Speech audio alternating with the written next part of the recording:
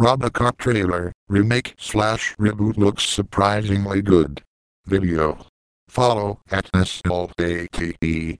News, politics, tech, business, arts, life, health science, sports, XX, podcasts, photos, video, Slatest, blogs, My Slate, 99 plus. Ask a Slave proves that historical ignorance can be funny, said. Katy Perry's roar video, less hear me roar than give me a makeover. Dave Chappelle turns Hartford incident with room full of white people into comedy. Browbeat. Slate's cultured blog. Older Katy Perry's roar video, less hear me roar than give me a makeover. The Robocop remake looks surprisingly good. By Chris Wade. Vertical bracket. Posted Friday, September 6, 2013, at 10:37 a.m. Tweet. Mislit. Save the story. Follow all blog articles. Follow the Browbeat blog. Follow stories by Chris Wade. My Slate is a new tool that lets you track your favorite parts of Slate. You can follow authors and sections, track comment threads you're interested in, and more. The new Robocop. YouTube. Our first look at Brazilian director Jose Padilla's 2014 Robocop remake is here, and it is unexpectedly promising.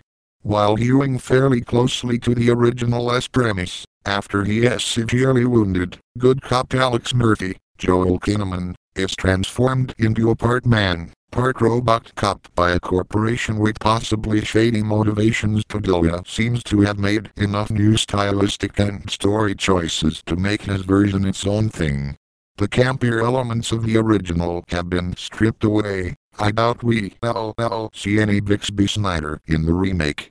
And though I've long been bored with the gritty reboot method, Robocop's armor has gone from a DeLorean-style brushed aluminum finish to Dark Knight black. It has probably a wise approach here, aping the over-the-top style that Verhoeven mastered would surely have led to a faint carbon copy. Meanwhile, the cast is full of just the sort of fun performers: Samuel L. Jackson, Michael Keaton, Michael K. Williams, even Jay Brubsole, who can chew scenery and deliver ridiculous sci-fi villainy with conviction. So Padilla may give us a grittier Robocop that nonetheless maintains a real sense of fun.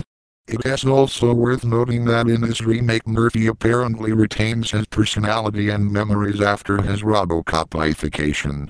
So rather than being the story of a robot learning to recall his humanity, we have a story of a man learning to deal with his new, and possibly sinister, robot brain.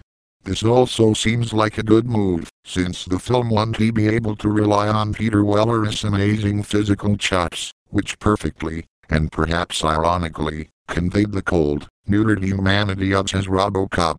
Speaking of physicality, let us be real, it is going to be awesome to see Robocop actually do the amazing action stunts you'd hope to see from a Robocop. While the awkwardness of the original had its charms, I am fully ready to watch Robocop make 50-foot running leaps and sprint at 40 miles per hour to chase down bad dudes. After all, realism is an appropriate style for this movie now, given how eerily the world of Robocop now resembles our own. Read more from the trailer critic. Want more of your favorite content in the MSN homepage? Try the news, sports or entertainment editions. Tweet. Older Katy Perry's roar video, less hear me roar than give me a makeover.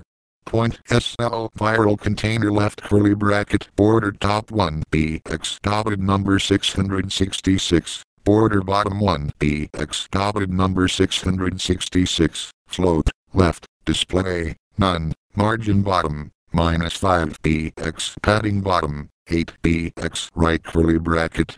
Slate's most viral. You used to get 1 life. Now you get 2. Number not dead yet. Are you a language bully? If so, give it a rest. While we post nothing and dash about our kid in line. You should do the same for your kids. Click here to load comments. Brev. Like. Follow. RSS. 1. Either the best or the worst thing that ever happened to The Onion by Farnad Manju.